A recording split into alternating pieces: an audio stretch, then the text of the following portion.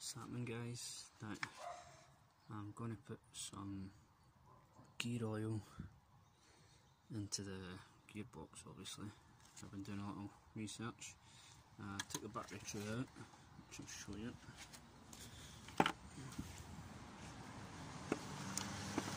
Battery tray is in there, 3 bolts.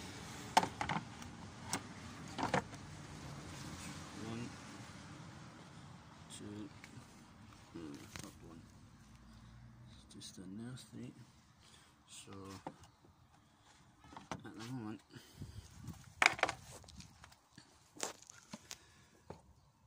I've been seeing online that the way to fill these, this is an Astra H, by the way, 2006 model, 1.6 Sxi, so there's no drain plug or anything in the gearbox. I think it's, as far as I'm aware, it's an F17 model. So what people have been saying is you have to take out the reverse sensor switch, which is this here, but I'm not too happy with the state that's in. The rust, I'm afraid if I take that out, it's just going to be an absolute nightmare to get back in. But it's been a kind of a 50-50 debate, because this here, this is the breather plug, breather pipe, whatever you want to call it, for the selector.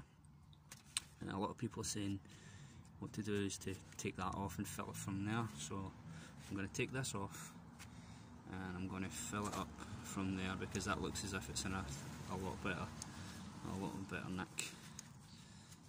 So I'm going to take that off, but first I'm going to check the level. So I'm going to jack the car up, get the passenger side wheel off, and get access to the side of the gearbox. I'll show you where I'm at.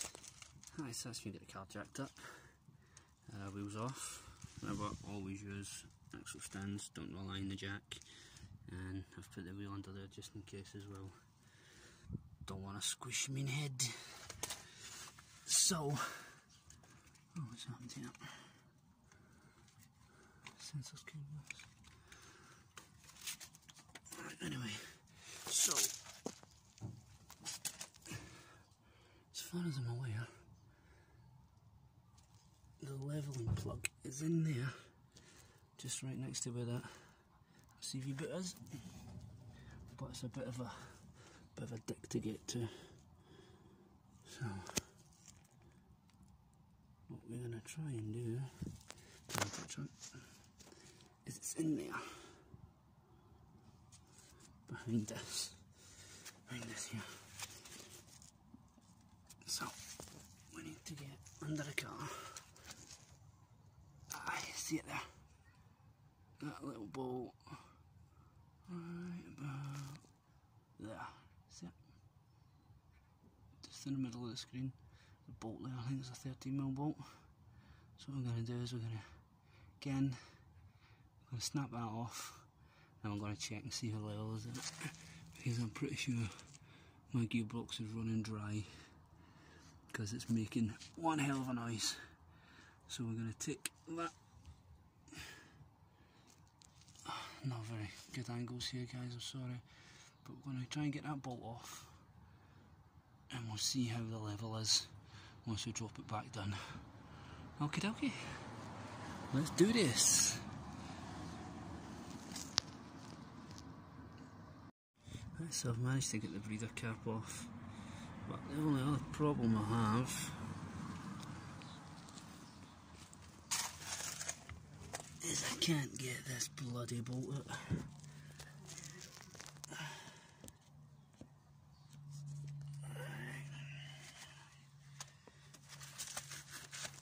That in there, see it? I cannot get to that bolt whatsoever. There's no room at all, and I don't have a long spanner. I need a long 13mm. Right, so as I said, I cannot get that bolt out for love nor money.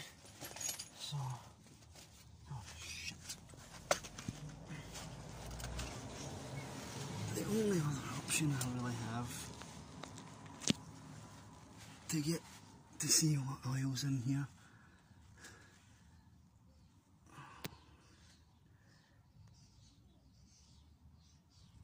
is to undo the sump pan, and I really don't want to do that because I don't have a new gasket and I don't want to risk taking it off. I've got gasket sealer there, high temperature gasket seal, but I don't want to take this off and not put a gasket on it plus the sealer. So I'm not going to take that off, but I'm 100% certain that is gearbox oil that's leaking, and it has been for weeks, so I'm pretty sure it needs oil. I'm just fucked for knowing how much to put in, because I can't get that bloody volt out. Where is it? Can't even see it from here. Right way up in there. Just there. Pain in the arse. So, this might be a short video. Absolute pain. Oh well. Right, that's that back on. Filled up through the breather pipe. Could not get that level bolt off.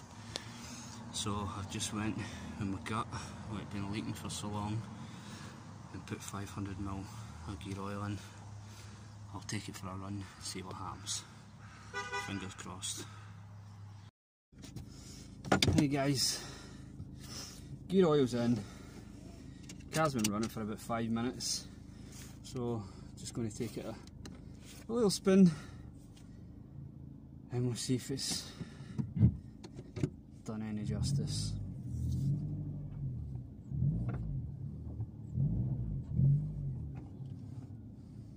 Right back into this driveway.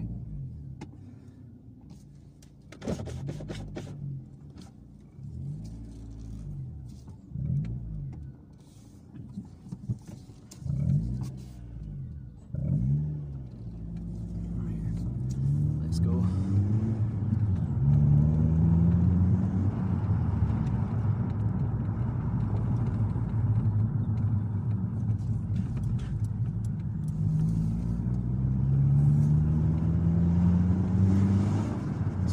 Bat, the ticking I was getting for the gearbox is kind of I think it's kind of a gone.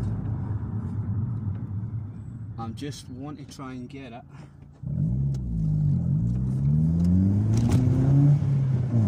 need to get it up to about 60, so go on the motorway.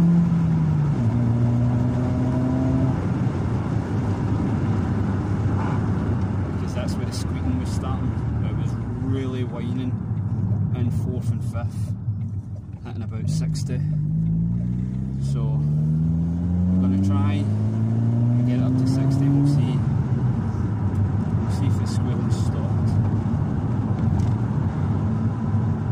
Also made a custom back box, actually made, not just installed, made my own back box, which sounds pretty sweet. I had a wee check at it there. Done it a couple of weeks ago, but the seal that I put on it kind of failed, so done a wee check on it there. Took the seal off. It's got a slight little leak, but it's good.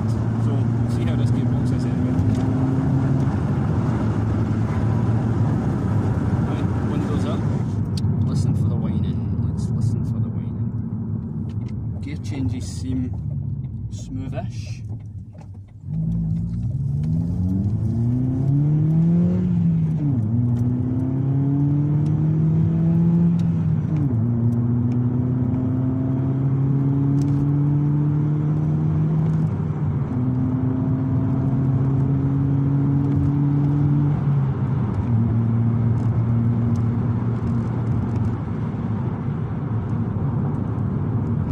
It's still there a little.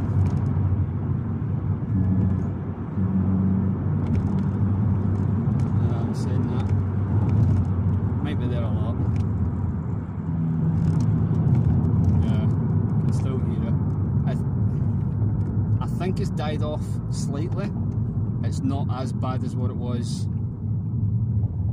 yesterday and Friday when I was coming home from work on a motorway.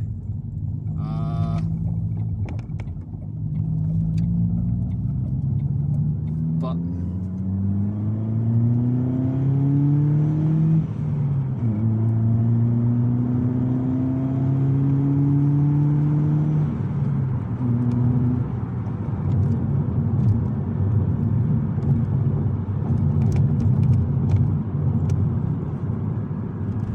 yeah, it is there a little bit, but it's definitely quietened it.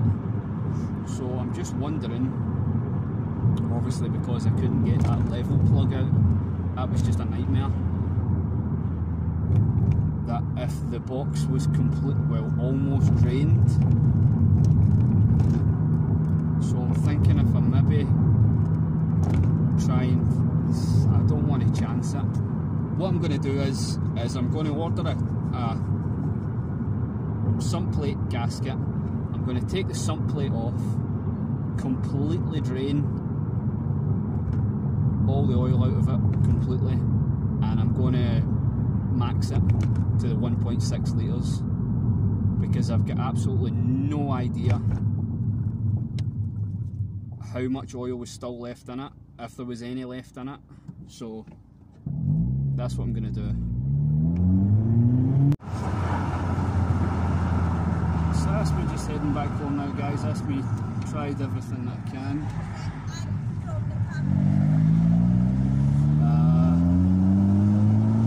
I'll see if we still get a ticking when I park up. When I park up, it's really ticking.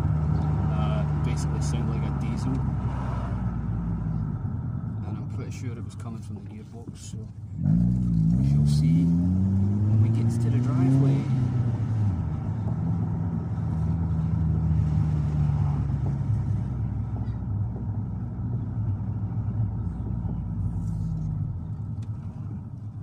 See.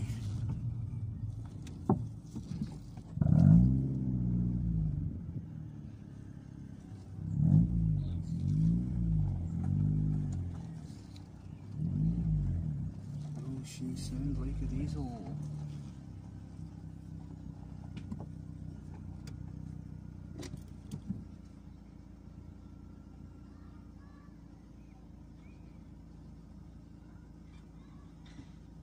A little bit, not half as bad. Well, that's it for this one, guys. Thanks very much for watching. I'll see you next.